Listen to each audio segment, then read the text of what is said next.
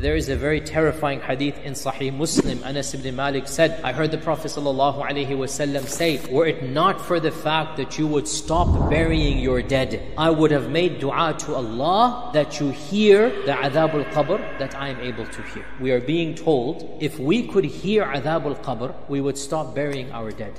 What are the specific causes of adhab al-qabr that are mentioned in the Quran and Sunnah? Number one, which is the most obvious one, the kafir. And category two, which is the munafiq. These are the only two that are mentioned in the Quran. There is no reference whatsoever of the adhab al-qabr for the believer in the Quran. We only learn this from the Sunnah. Now, the fact that the Quran only mentions adhab al-qabr for the kafir and munafiq, and it is the hadith that mentions adhab al-qabr for some of the sinful, just from this, inshallah, we can derive that the adhab al-qabr for the believer is not to the level, not to the severity of the adhab al-qabr for the kafir and the munafiq. Number three, the number one issue mentioned for the believer, not cleaning after using the restroom. Our Prophet ﷺ passed by two qabrs next to him, and he said, these two are being punished, but they are not being punished for big things. Then he said, no, they are big things. As for one of them, he would not protect himself from his own urine. And the other version says, he would not allow his urine to basically finish, and so it would drop out and would leave najasa over there. And in the Mustadrak of Al-Hakim, our Prophet ﷺ said, the majority of adhab al-qabr comes from urine. Why is this such a big deal? Because it indicates a complete and utter carelessness about tahara. And tahara is the key to salah. And salah is the pillar and the crux and the backbone of all good deeds. So when a person becomes lax about tahara, this is a frame of mind that he's lax about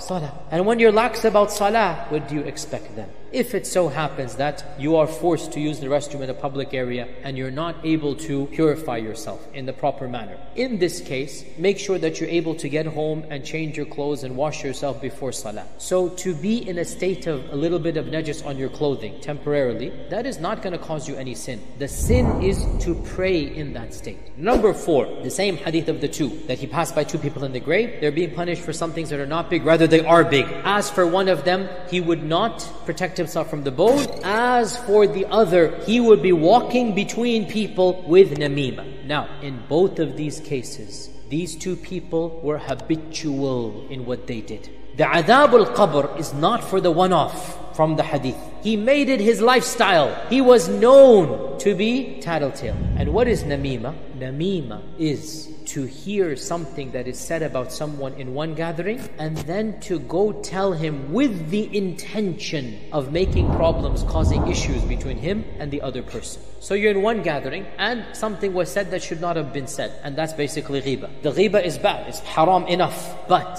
if the ghiba remains in that room, the damage is internal. When the ghiba is taken back to the person, this is called namima. And namima is worse than ghiba because namima is what ends up doing the damage. As for ghiba in and of itself, that is haram. And you know what Allah says about it in the Quran. And the sin is between the person and Allah. But if that ghiba remains in that room, then it's not going to destroy the bonds. Namima is tattletaling the ghiba back to that person. And this is obviously haram. Number five, in one version of the hadith, or a similar hadith, or a different one, we're not sure exactly, our Prophet ﷺ mentioned that he passed by two graves, and he said, as for the other one, he was somebody who would do ghiba. And ghiba and namima are two circles that overlap. Every namima has to have a ghiba. And in that hadith, he put two branches in the graves, and he said, as long as these branches are moist, their adhab will be lifted up for them. The sixth point, kibr, or arrogance and pride. Hadith is in Sahih Muslim. Our Prophet ﷺ said, there was once a man who was walking in a cloak of finery, in a cloak that he's boastful and arrogant about, impressed with himself, having combed his hair finely, walking about yatabattar. It means he has kibr in him. He thinks he is it, right? And as he's walking around with that sense of pride, Allah caused the earth to open up and swallow him. And he will continue to be swallowed and descending until Qiyamah. Until Qiyamah means where is he being punished? In the qabr. So the one who had kibr in his heart, a'udhu billah, the one who had arrogance, this person as well, he has the potential to be subjugated to adhab al-qabr. Number 7, wailing over the dead. Umar ibn Khattab radiyallahu anhu, when he was stabbed and he was bleeding to death and he was taken to his room, and the doctor said to him, "Alas, we cannot save you." One of the companions, Suhaib Ar-Rumi, entered in and he began to cry. And he said, "Wa akha, wa sahiba. Oh, what a tragedy this is. Oh, how am I going to live after this? Oh, the loss of a noble brother." Umar ibn Khattab radiyallahu anhu, while he's bleeding to death, he literally has a few hours left. He says, "Oh Suhaib, are you crying over me? And don't you know that our Prophet ﷺ said, the dead person is punished, the mayyit is punished for some of the crying that the people do over him." So he forbade him to wail and cry. Some have said this is something that the mayyit will be punished for if he made it a habit that in his family there will be wailing over the dead. And he didn't stop that. So when he dies, then he will be punished. That why didn't you stop your own family from doing this sin? This is one interpretation.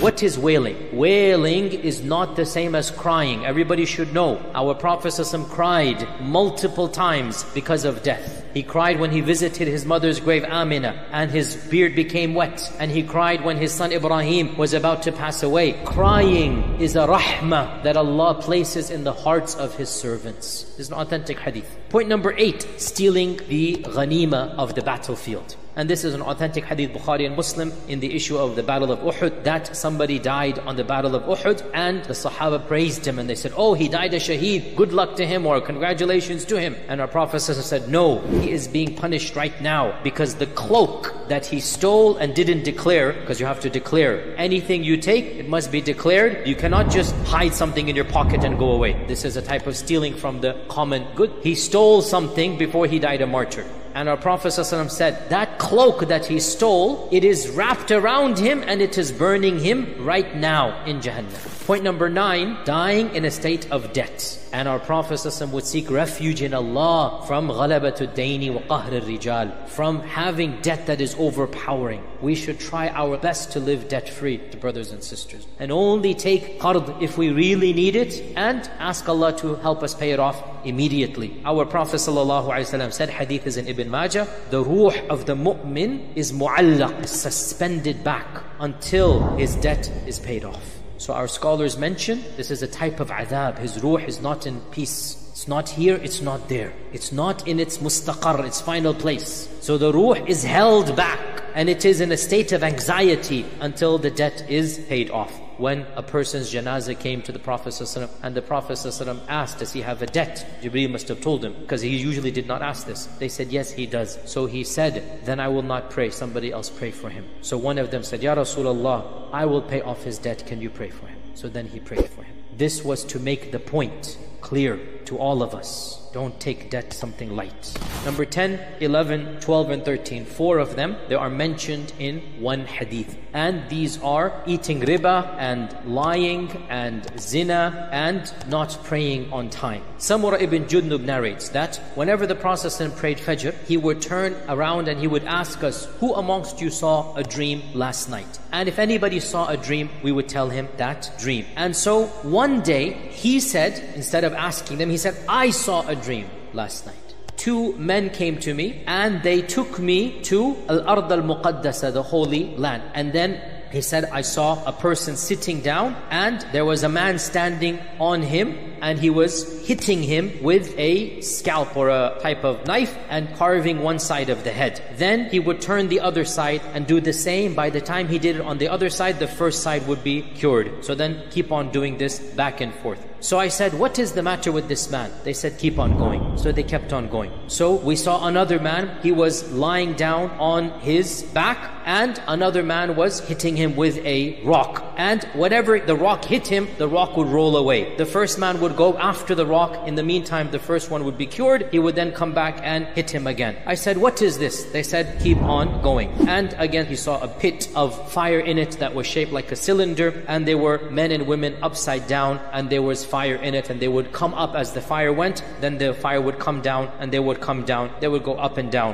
and so on and so forth. Then he said, I saw a person that was at a river of blood, and another man was standing on one side and a person in the middle of the river. Every time that the person came to try to get out of the blood of river, he would be hit with a rock, so he would be pushed back, and this would also be going on and on. So I said, who is this? They said, keep on going. Then we kept on going until I saw a beautiful garden with a large tree in it, and there was an elderly man and lots of children around him, and there was in front of this man also a fire. And they told me to come, and I went into this garden and I saw a house. It was more beautiful than any house I had seen. Then at the end he says, the Prophet ﷺ said to the two of them, you have taken me on a long journey, now explain to me what I saw. So then the angels explained, as for the one that you saw his head being split, this was the one who would lie about others, and his lie would spread everywhere. In other words, this is namima and ghiba, and slander, buhtan on top of that. It's hurting the honor of families. It is breaking the marriage of people. So this will be done to him until Judgment Day. As for the one whom you saw, that his head was being crushed open, this was a person whom Allah taught the Quran to, yet he would sleep the whole night and he would not act upon it during the day, and this is going to happen to him until Judgment Day. And as for the one whom you saw, that the men and women were hanging upside down, these are the people of zina. And as for the one you saw swimming in the river of blood, these were the people who ate riba. And as for the old man you saw with children around him, that was Ibrahim, and the children around him were the young kids who passed away without reaching bulugh. You know that in our tradition, Ibrahim and Sarah will take care of any toddler, any infant who has passed away. They will be their caretakers until they're united with a Jannah. And as for the house that you saw, that is your house. And as for me, this is Jibreel, and as for him, this is Mikael. So the Prophet ﷺ said, can I enter my house? And they said, no, you still have life left in this dunya. When that life is over, then you can enter the house. Then I woke up. Now, this hadith is in Bukhari and Muslim. It mentions buhtan, it mentions eating riba, it mentions zina, and it mentions the one who knows the Quran but sleeps at night. Now, our scholars say that this is the one who does not wake up for Fajr. This is the meaning of sleep the whole night, because it is not wajib to pray tahajjud. It's not about tahajjud. It is about sleeping the whole night until the sun comes up. Means what? He missed Fajr. Right? So the one who does not pray Fajr. From all of these points, it is correct to extrapolate that any major sin can lead to adhab of the qabr.